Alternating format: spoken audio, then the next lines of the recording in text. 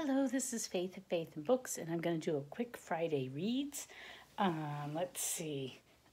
What have I been reading this week? I'm still working through Compassion and Conviction and doing the Voxer read-along. I meant to finish up Chapter 4. This is actually a reread for me, but I'm rereading Chapter 4, and I meant to do it this morning, but I woke up with a headache again. I had a really bad migraine all day yesterday, which just ruined the day. And then usually it's gone, but this morning I also woke up with a headache, but that one went away after a couple of hours. But I just didn't get to reading it, so I got to finish that up later today. I'm reading Evicted, and I've gotten, I'm up to page 115. I finished part 1. It's just a case study of various people caught in the Milwaukee's rental eviction, like low income rental eviction vicious cycle, and it's exploring it. It's really interesting, very well written. There's just so much drug use and chaotic family life, and all these a lot of these people's, it's like their own, the system is stacked against them, but also their own worst enemy. They just don't have the wherewithal to deal with stuff. And I really liked, I didn't like it, but this quote jumped out at me. This is on page 98. It says, if incarceration had come to define the lives of men from impoverished black neighborhoods, eviction was shaping the lives of women. Poor black men were locked up. Poor black women were locked out. So it's a pretty depressing story, and you wonder how to fix it. I mean, that's what I want to know, how to fix this really vicious, dehumanizing, and it's dehumanizing for everyone. The people who get evicted and the landlords treating other people like that, out of economic necessity or like out of a business model that really lacks compassion, or a lot of times they have misguided compassion. Anyway, it's very complex, and I'm enjoying it. I mean, it's well written about a topic that's really important. It's kind of, it's all about the ugly underbelly of urban life. So anyway, Evicted, that's good. Oh, and I'm doing a 5K in conjunction with this, and I've done 3 out of the 5K. So the last couple of days I haven't walked. I didn't walk Tuesday and walk yesterday.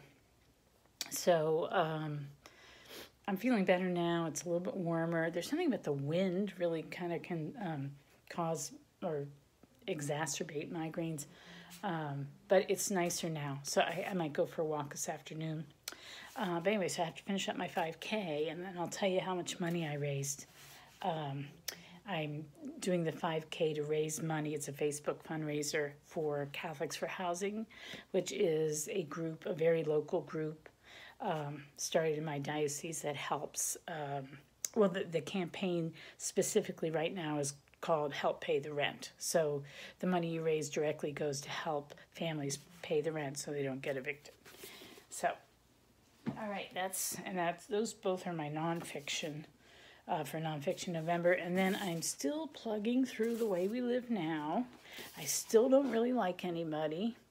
I still don't know how long I'm going to stick with it. Now I'm on page 181. Yeah, I'm just about to start chapter 22. Yeah, I don't know. I really have mixed feelings about this book. I love Anthony Trollope. I want to read all his work. I'm really not in the mood for this, but he writes really well. So, and then I'm still working through Earth Users' Guide to Permaculture. Really enjoying it, feeling like I'm getting a lot out of it. I still need to do a little bit more reading before I post my report, which I will do sometime this weekend. And then I thought I would just do a quick catch up on what I'm reading to the young boy that I watch, and also a couple other items. So the little guy is really into My Father's Dragon. I've said this before, and I've been reading him the trilogy for almost a year now. He doesn't want any other chapter books. I've been trying to get other chapter books, And I thought that since I had dragons, he would be interested in dragons. So I got him a bunch of books. I got this out. We're working our way slowly through it. We haven't read it in a couple of days. He's not that interested in it. He didn't know what a knight was, I realized, a K-N-I-G-H-T. He kept laughing because it sounds just like night, like, when you go to bed. And he doesn't really get all the feudal references and stuff. So I think it's just a tad old for him, and it's just not, he doesn't have the context to really appreciate it. But he lets me read it to him like a couple pages at a time. And, we can discuss the pictures. But he's not that into it. So that wasn't that successful. And then I got him this book, Behold the Dragons by Gail Gibbons.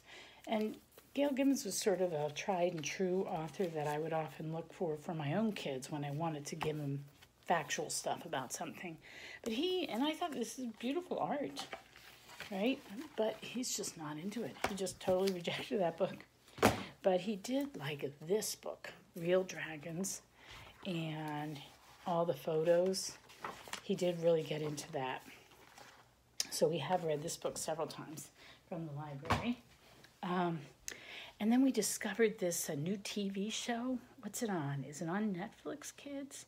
It's called Tiny Creatures, and it's kind of a CGI documentary type thing about little creatures. So he's really into squirrels right now because he's really into Pokemon. And first it was Pichu, and then what's the other one? Pichu? I forget the name of the other one.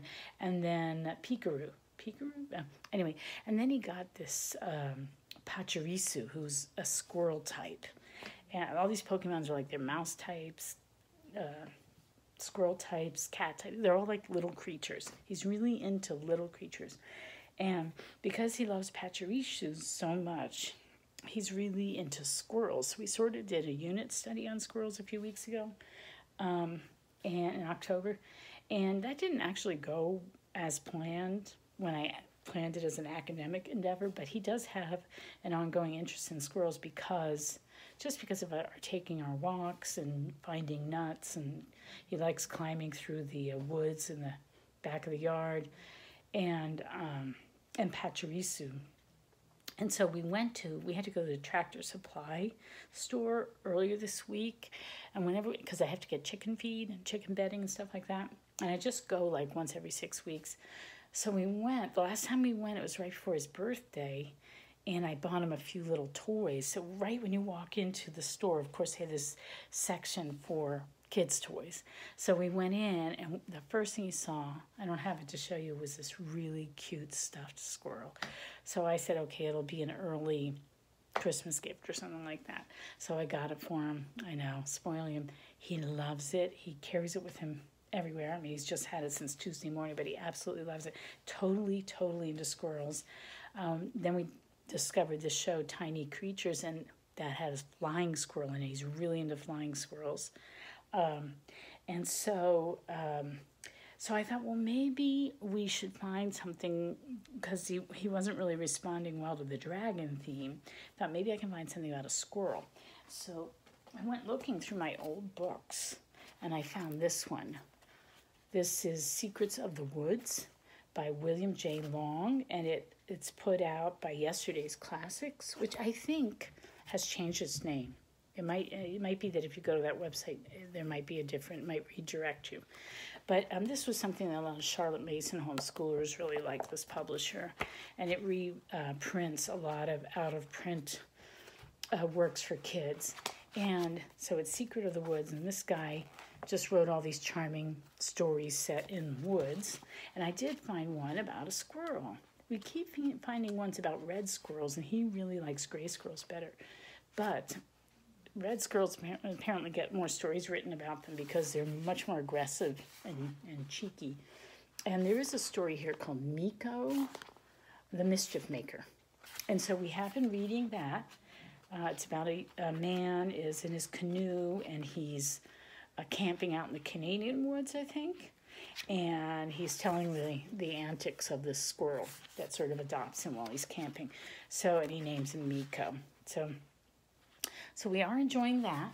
But then I remember Thornton Burgess wrote a bunch of books, you know, Peter Cottontail and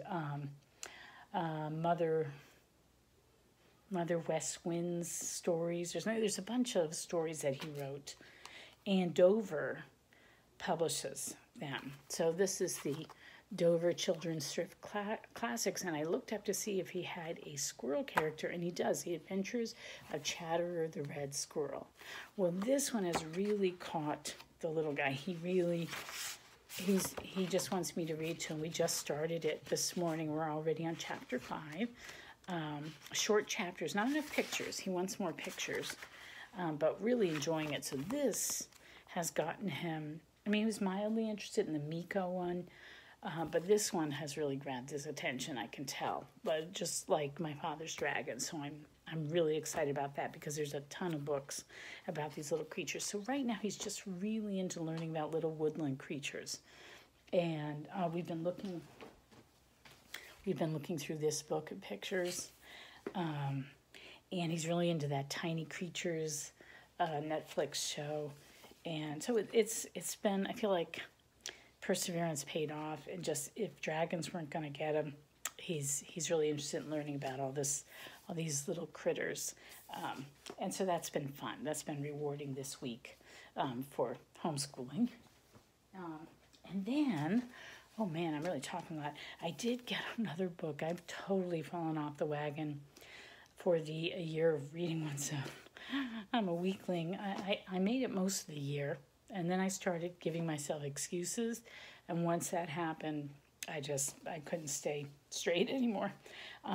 But I don't know if anyone's ever heard of him.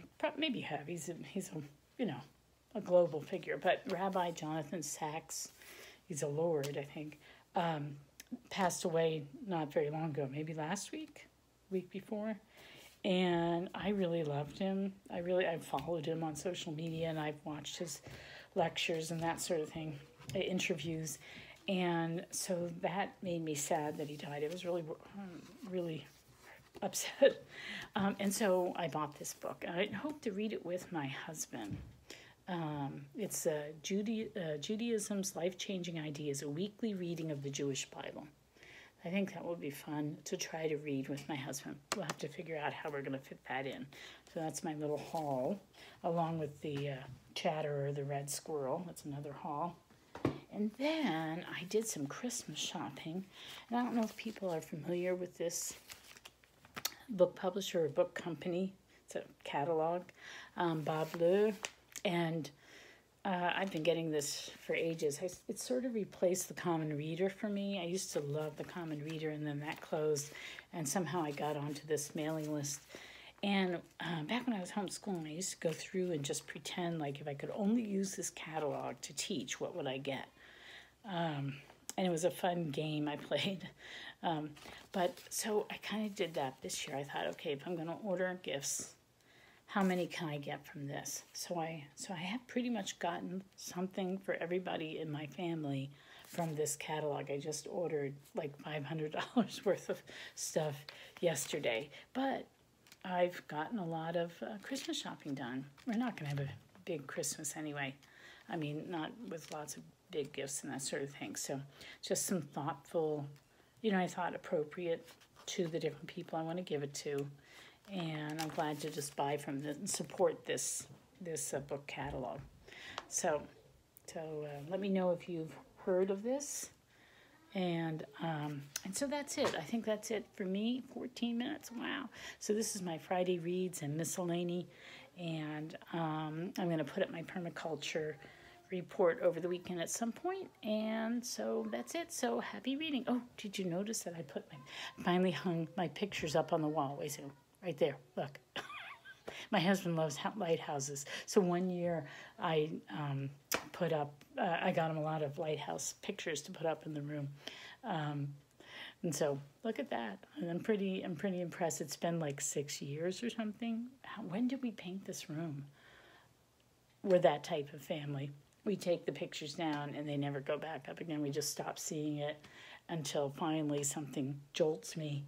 And so we put them up. I put them up earlier this week, Did I do it Sunday? I think Sunday night. Anyway, okay, that's it. That's enough of me jabbering. I will talk to you later. Happy reading. Bye.